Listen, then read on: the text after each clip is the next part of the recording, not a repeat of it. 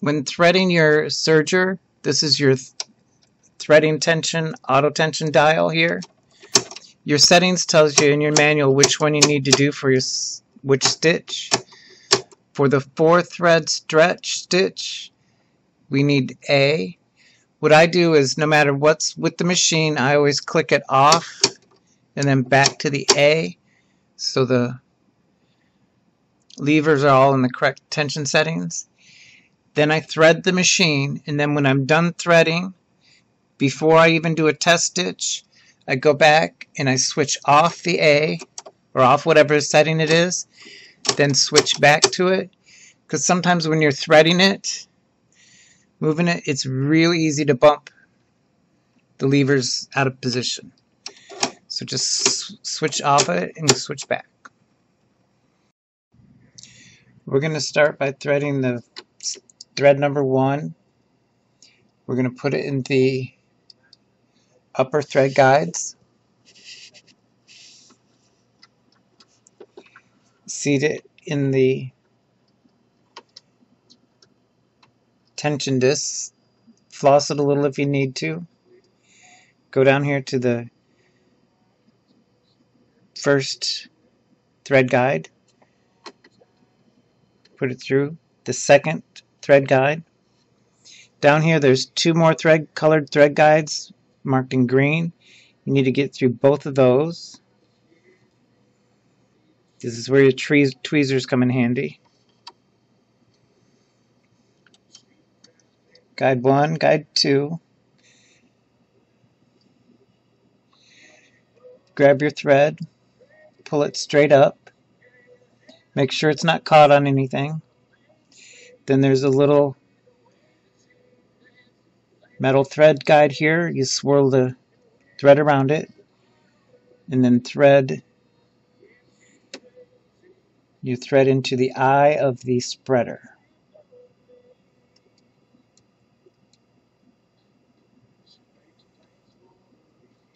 Then you pull the fabric to the back. Make sure you go under the presser foot. And I put the thread right at about the 10 o'clock position.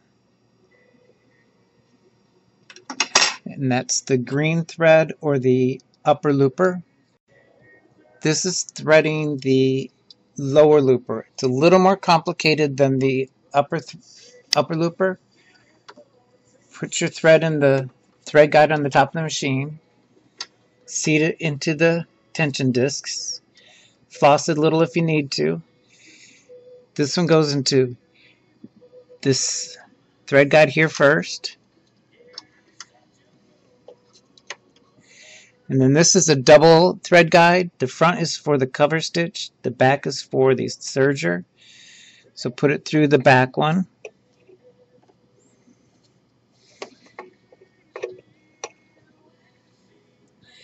Now there's 3 red guides here. 1, 2, and 3. You thread those.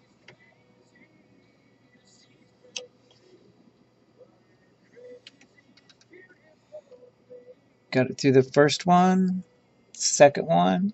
At this point I pulled the thread to give me a little more room to get to the third one, which is tucked up in here in the machine.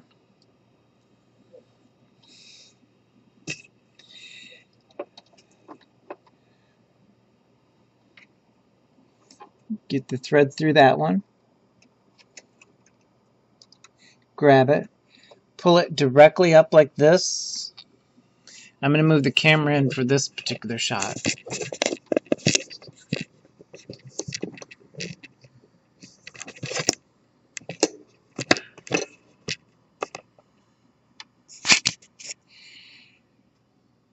I'm going to pull the stitch finger back to the R position to give me a little bit more room.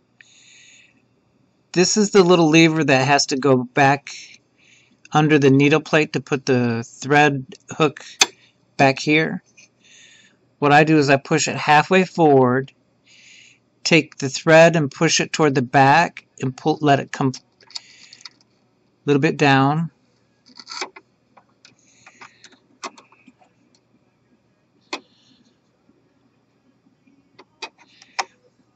And then you get the thread behind that and into the V-notch. See how it's in the V-notch?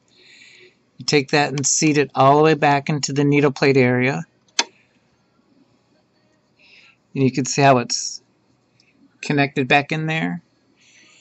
Now, you need to thread the lower looper eye. I move the machine around a little bit. I make sure the lower looper thread is out of the way.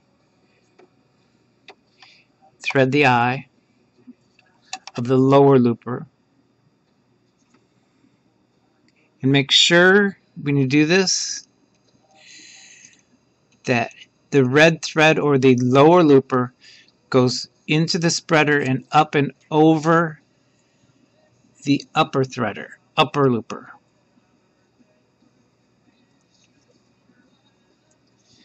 Pull it to the back.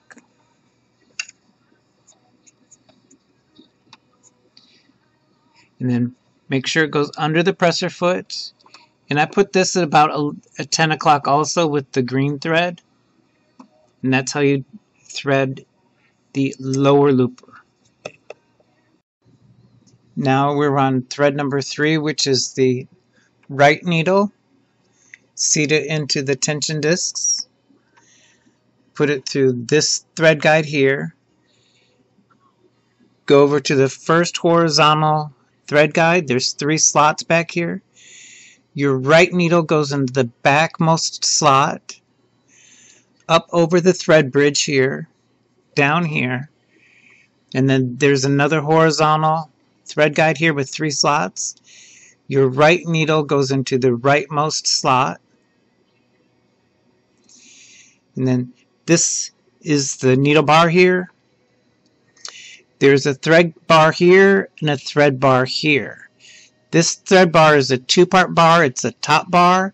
There's another bar underneath it. What you need to do is get your thread, go behind the top part of it, and there's 3 slots in that one also.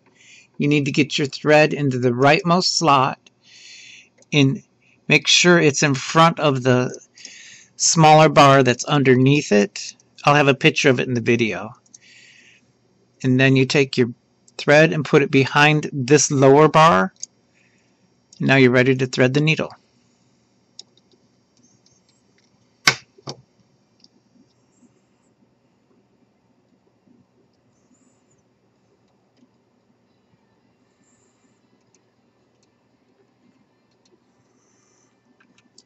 Pull your thread to the back. Make sure you're going under the presser foot. And I put the needle threads at 11 o'clock. The looper threads are at 10 o'clock. The needle thread is at 11 o'clock. Now it's time to do the left needle.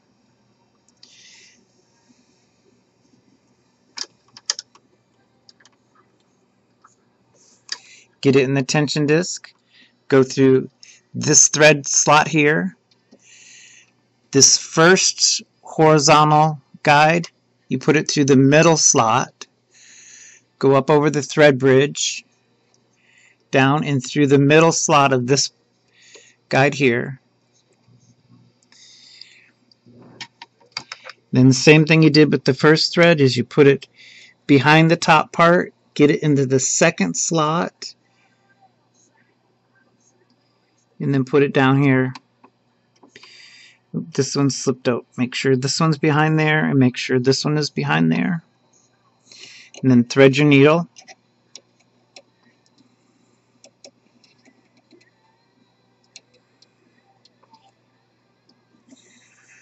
Pulling your thread down and underneath the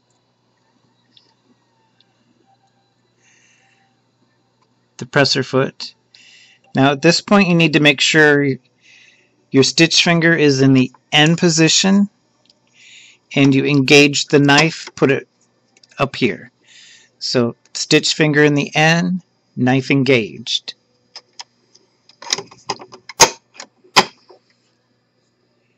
Then turn your machine on, lower your presser foot, grab all 4 of your threads.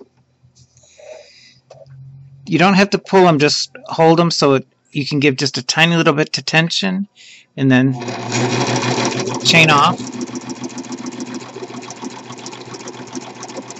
And there you go, a successful threading. Then you want to test it with a piece of fabric. This is a piece of fleece. Put it here with the knife in the up position.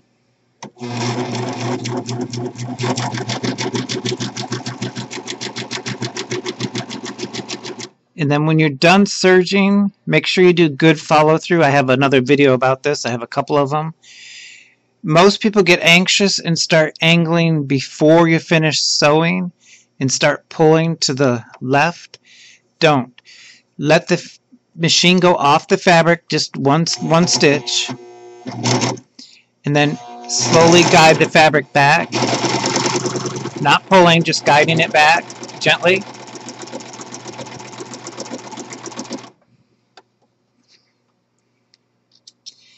And there you go.